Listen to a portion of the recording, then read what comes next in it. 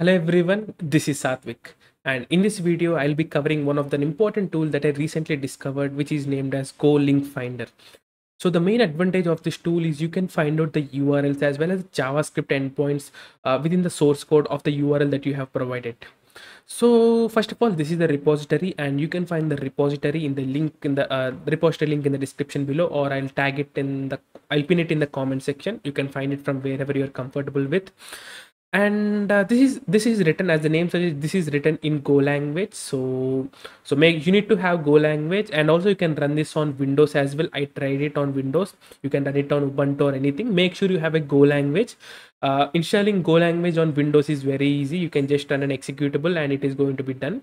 And also, if you want to install it on Linux, it's not too straightforward. You need to do some stuff, like you can do apt install, but it is going to install the older version of Golang. So it is always better to have the latest version of Go language. So I already made a video on that, so you can go and check this video. I'll leave the link in the description below. So it is very easy process, and it will be very simple as well. So first of all, let's discuss, and also all the credit goes to the developer. So I recently discovered this tool, and I was able to automate using this tool, and I found some very good endpoints.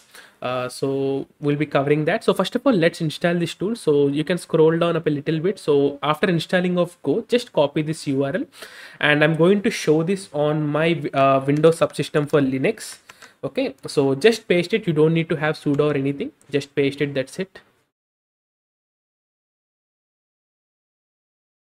It is going to install some packages or some requirements. Now you can go to Go, okay, and bin. There you'll find this particular executable. So if you want, you can transfer it to user bin so that you can access it from anywhere. Okay, so it's fine. Or you can add this Go bin to the path, and you can access this GoLinkFinder from anywhere.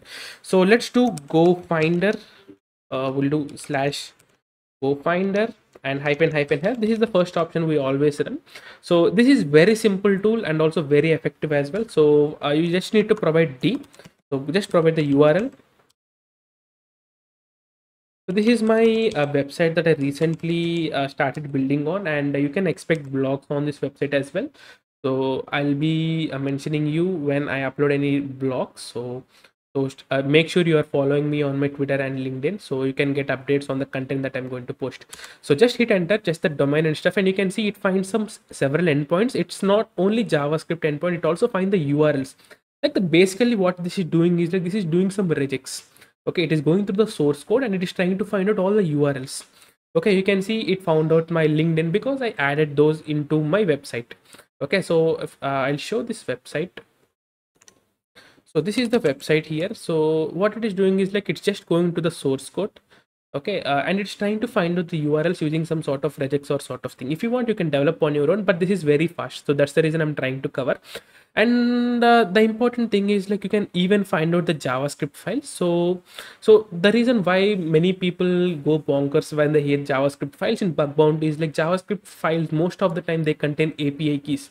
So I also found one of sensitive information in the JavaScript file, but it is it's a duplicate, but still it is a valid bug.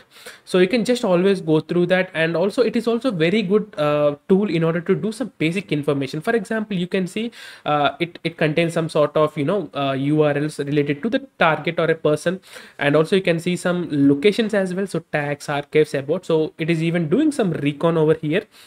And also there is something like jkillrb.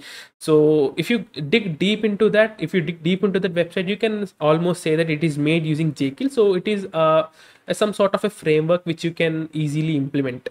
Okay, so that is it. And also some JavaScript files as well. This is not related to this domain. It may be something, you can see it is from a bootstrap related thing.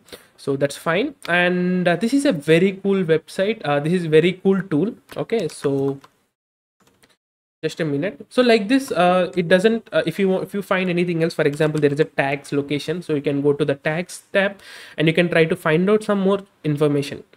So one automation trick that I can give you is after going through the Wayback URLs tool, you'll find out some couple of URLs.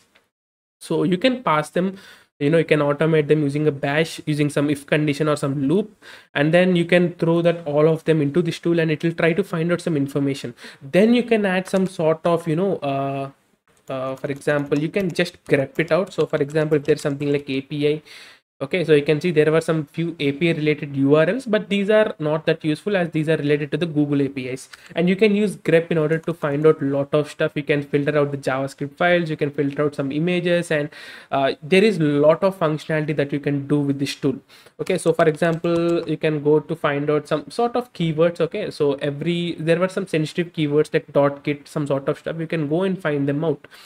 So that is it, guys, like how you can use this tool. And let me know if you want me to cover the section where I'll show you how you can automate all these recon tools into a single bash script, and you can get your outcome very simply. So do let me know in the comment section, and if you do end up liking this video, make sure you like it and do share it with your friends who are really interested in this bug bounty and penetration testing sort of stuff. This is Satvik signing off. I'll meet you in the next video. Thank you.